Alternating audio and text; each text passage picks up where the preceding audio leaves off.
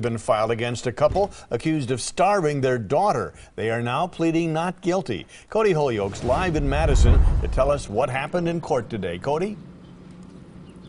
Hi, Michael. Already facing nearly 20 years in prison, the girl's father and stepmother could face nearly 60 years behind bars if prosecutors have their way.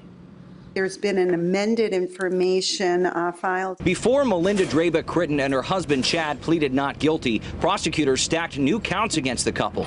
Both are now charged with causing mental harm to a child, failure to protect a child, false imprisonment, and child neglect resulting in bodily harm. The defendants nodded silently while defense attorneys took time to review the charges. What do you do if you're hungry?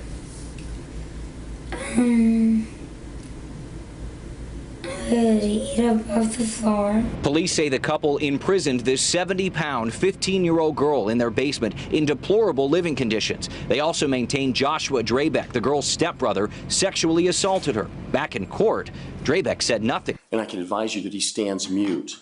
All right, then I will enter not guilty pleas on behalf of Mr. Drabek. All three suspects now face serious jail time. With no financial means to post bail, they could be there a while, awaiting a trial. They have literally nothing more than a couple $1,000s to finish paying a mortgage for another month or two. Then they lose the house. They don't have any jobs. It's all gone.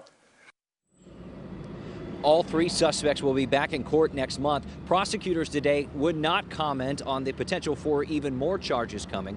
Meanwhile, the teen is recovering in protective custody. On your side, live in Madison, Cody Holyoke, today's TMJ4. All right, thanks for the update.